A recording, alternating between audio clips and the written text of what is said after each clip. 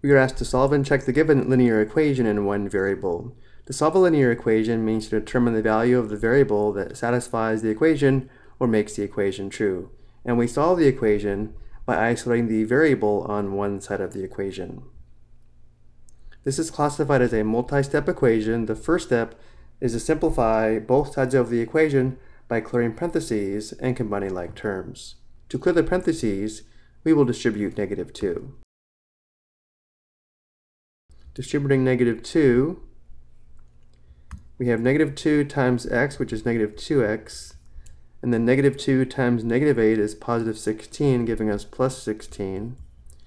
Remember, we can think of this -8 as -8, because this product is equivalent to -2 times the quantity x plus -8.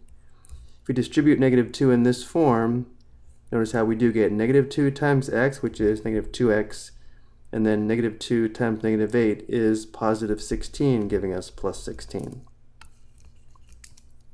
And we still have +14 equals 75 minus 21. We are still simplifying both sides of the equation. The next step is to combine like terms. On the left, 16 plus 14 is 30.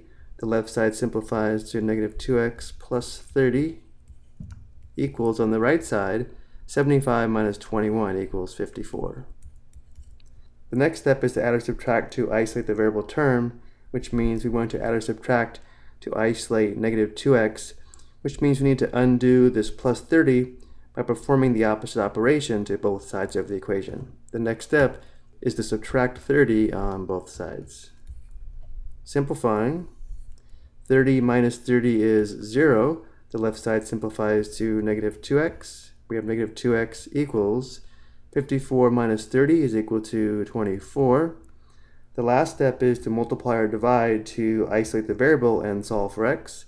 -2x means -2 times x. To undo the multiplication, we divide both sides by -2. On the left, -2 divided by -2 simplifies to 1. 1 times x is x. We have x equals 24 divided by -2 equals -12. The solution to the equation is x equals -12.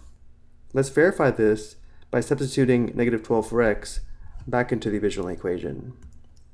Performing this substitution, we have -2 times the quantity. Substituting -12 for x, we have -12 minus 8, and then plus 14 equals 75 minus 21. And now we simplify both sides of the equation following the order of operations. On the left, we simplify inside the parentheses first. -12 minus 8 is -20.